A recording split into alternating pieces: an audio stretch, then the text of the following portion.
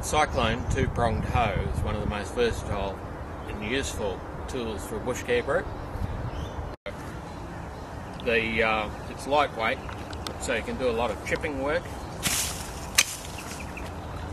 and for a longer period of time because you're not bending your back and you're not lifting a big weight. It's also very good for reaching up high onto banks and so on, so you don't have to get up onto a slippery bank and risk injury. You can just reach up with this. But the really valuable thing, the most useful thing they are, is for getting rid of asparagus fern. Asparagus fern creates huge weed mats underneath, and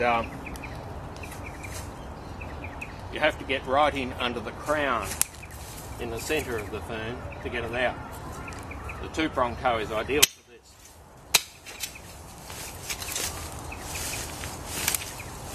You can see it's starting to lift, but at this stage I need to get some of the side where it's loosened up, take a bit of the weight off.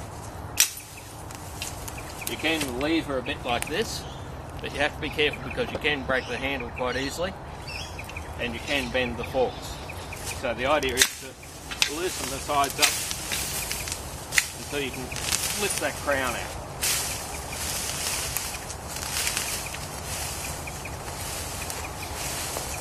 You can see the huge weed mat that forms underneath.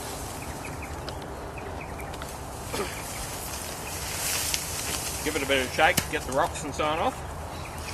Then the next step is when it's really important to have gloves on because the asparagus fern is quite prickly.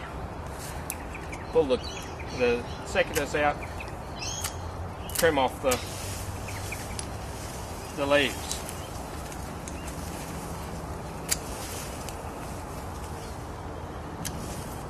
The leaves themselves won't reshoot. And all I do is make sure there aren't any seeds left on them. Leave them on site so they compost down, keep the nutrients here, and reduce the workload of getting rid of the asparagus fern. The roots collect up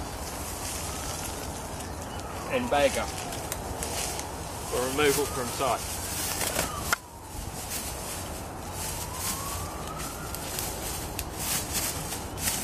There we have one less asparagus fern in Fox Gully Bushcare.